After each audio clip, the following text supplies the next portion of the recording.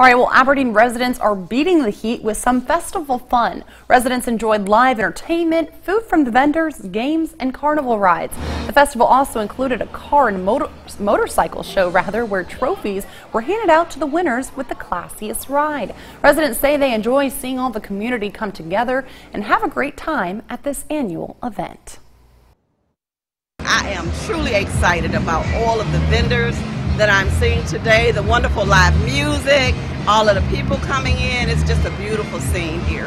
It's enjoying each other, the music, the festivities of the day, and just eating all types of different foods and having such a great time and seeing a lot of people you haven't seen since last year this time. Today was the Aberdeen's second annual Bulldog Festival.